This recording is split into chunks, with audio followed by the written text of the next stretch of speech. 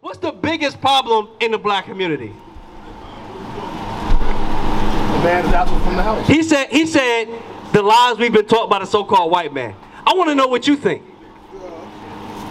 Drugs. You know what I think? I think the biggest problem in the black community is the single woman that's rearing these young men. I think that's the biggest problem. You understand? And that's a result of what? Absent fathers. You understand? So guess what? Are you married? Are you married? So we're looking at what? The biggest problem in the black community. It's right here. You understand? So we say drugs, we say this, we say that, but who is it really? It's ourselves. We got to fix ourselves. We got to start to have some respect for who we are as a people. All right, you know why we don't respect ourselves? Read that scripture again. Deuteronomy chapter 22 verse 5. The woman should not wear that which pertaineth unto a man. That's a commandment. That's from God. We didn't make that up. But we say, this Bible is the white man's book. No, it's not. This is the blackest book you'll ever read. You understand? But we reject this because it makes us change who we are. We don't like to change. That's a law for the woman. You understand? Who said that you could do that? The white man said that. That's who said you could do that. The black man says, dress modestly. That's what these black men teach. The ones you're looking at, the Israelite man. You understand? We say dress modestly. You know what the black woman says? Y'all are disrespectful. Y'all are disrespectful. You can't tell me what to wear, what not to wear. My brother, come back. My brother, no, you come back. Because you're a man and you got to set this nation in order. Come back. Come back, come back, come back. Give me Psalm 94 verse 16. Drop that. All right? No, we got to deal with you. You're a man. We need you here with us. Look at that beard you got on your face. You understand? That should demand reverence. Just your appearance in itself. A black, old, seasoned man with much wisdom, right? With a full gray beard. That should demand reverence. Should a sister just come put her hand in your face like that and feel comfortable? No. Why? Just because of how you look, it says a lot about who you are, who you come from. You understand? Read what you got. Psalms chapter 94 verse 16. Who will rise up for me against the evildoer? Who's going to rise up for the Lord? Are you going to stand for the Lord or are you going to stand for your baby mama? Huh? Are you going to stand for the Lord or are you going to stand for your baby mama? You know what that means? Happy wife, happy life. Are you going to stand for that or are you going to stand for the Lord? That's right. You say the Lord. Very good. Well, guess what? Today is the Sabbath day. Did you know that? You knew today was the Sabbath day?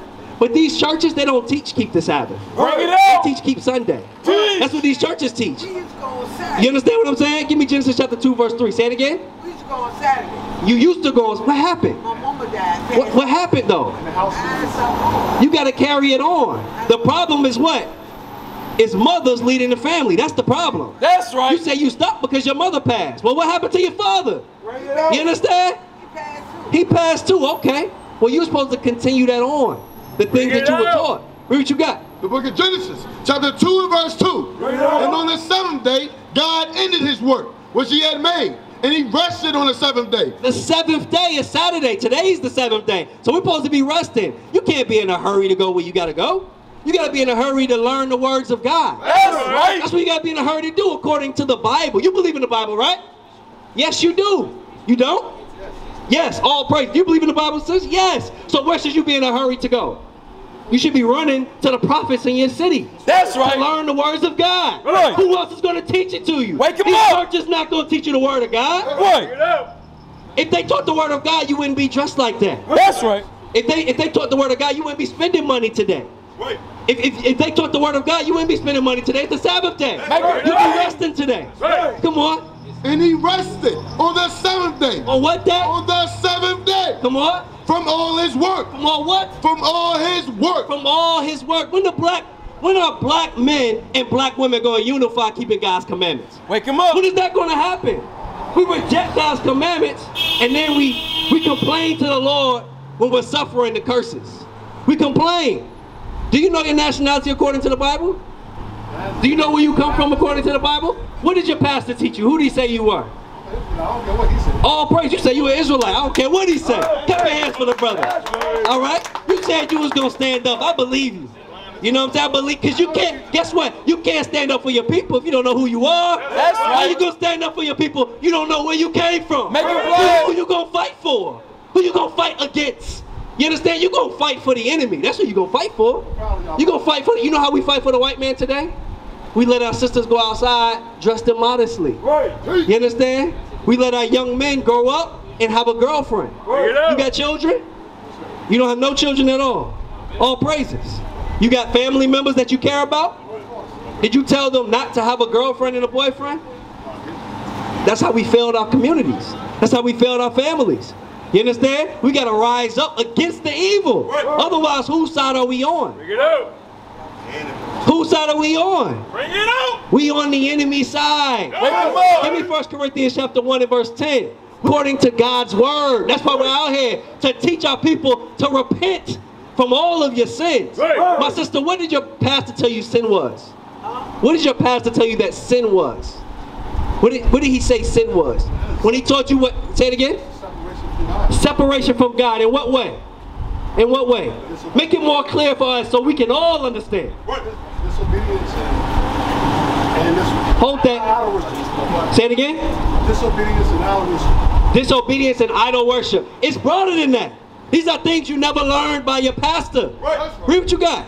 1 John chapter 3 and verse 4. Sister, listen good. We're going to make it very plain what sin is. Young man, come close. Don't send him away. We need you to keep your son here. He needs to hear these things. You understand? He has to hear, the grandson has to hear these things. That's a young prophet right there. That's right. You don't even know yet. How you going to learn how to carry himself? Who going to teach him?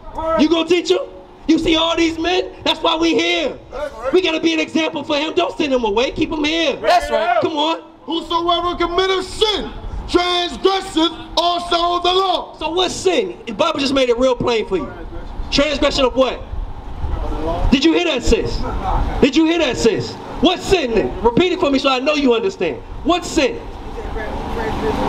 Right, which is, make it plain for me because he might not understand it. What's the transgression, young man? Hold on, what's the transgression, young man? Say it again. He said he don't really know, so make it plain so he understands. What's the transgression so he understands? What's it mean to transgress the law? What's your name? Say it again. Tyrell? Kyrell? Kyrell. Speak up, son. Right, speak up so I can hear you. All right, it's okay. You understand? We are not going to bite you. We're here to build you up. We're going to turn you into a lion. You're going to roar. You understand? That's what you're going to do. All right, so don't be scared. You understand? Don't be scared. Now, ma'am, right? Yep, you. To transgress means to do what? So he can understand. If you transgress God's law, did you keep the law? If you transgress God's law, did you keep the law that God gave you? If you transgressed it? No. What did you do? What did you do to the law? I want him to understand what transgressing is. Right? So if you transgress God's law, did you keep the law or did you break the law? You broke the law. So young man, what's it mean to transgress God's law? It means to break the law. Very good. You understand? It means to break the law. So sin, according to the Bible, means to do what? Transgression. Means to do what? Transgression against the law. Which means what? So he can understand. To sin against God, which means to do what to his law? To break his law. That's what it means. You understand?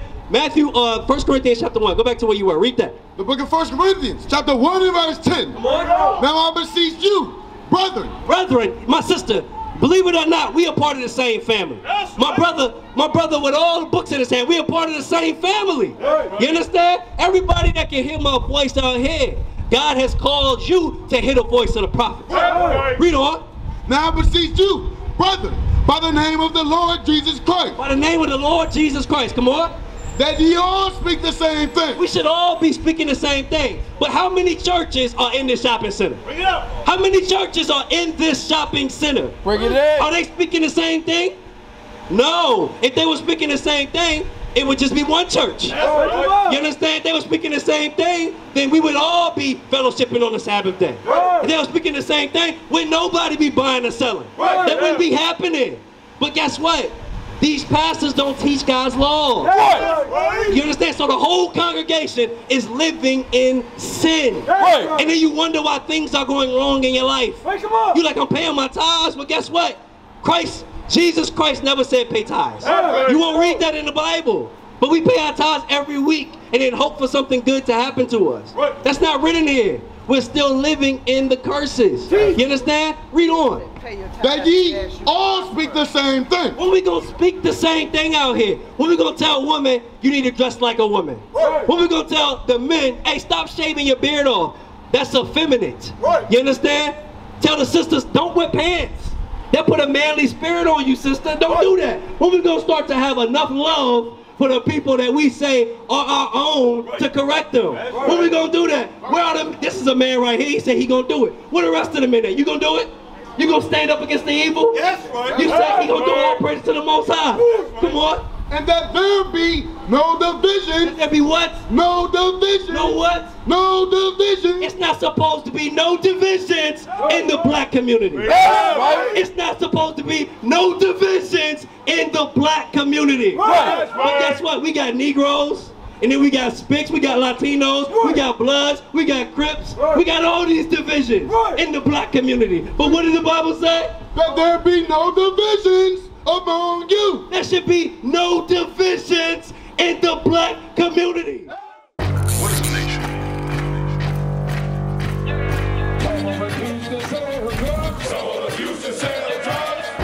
Nation is men leading by example.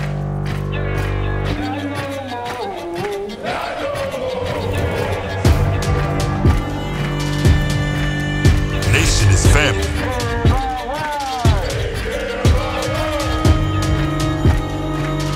Nation is community. Nation is children with role models.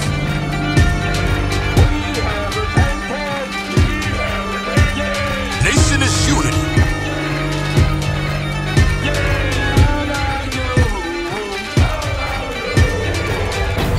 Nation is